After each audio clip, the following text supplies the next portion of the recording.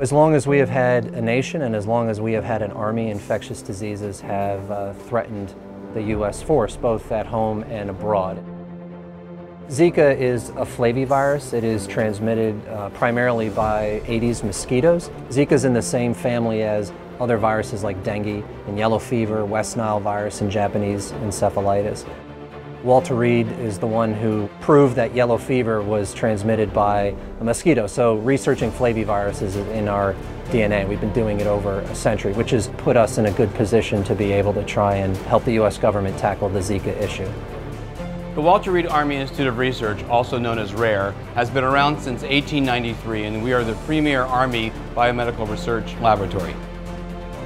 One of the great strengths of RARE is its overseas laboratories.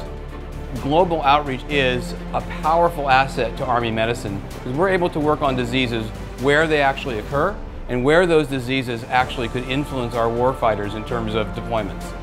One of the activities that goes on in these overseas locations is something we call biosurveillance. And so it is the RARE's job to identify and anticipate what those threats are going to be and then to develop countermeasures to either eliminate or mitigate those threats. The insectary provides a huge number of insect colonies that allow us to look at how different pathogens interact with the insects that transmit them.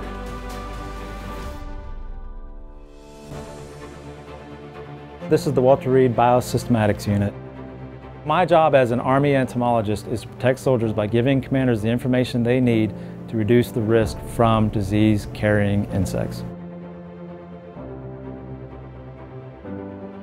The pilot bioproduction facility is where we actually manufacture the vaccines that ultimately get tested in the human trials that we do. And that's a very unique capability that we have that a lot of organizations do not have, and it allows us to move very fast. A vaccine, to go from concept to actually having a product that is licensed and available for general use, can take up to 10 years and cost up to $1 billion.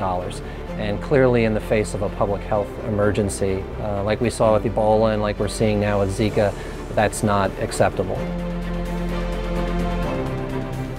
You could call us a one-stop shop in that we're able to conceptualize vaccine candidates, we're able to make prototypes, we're able to do basic science experiments, we're able to produce our own vaccines that can actually go then into people in initial safety experiments.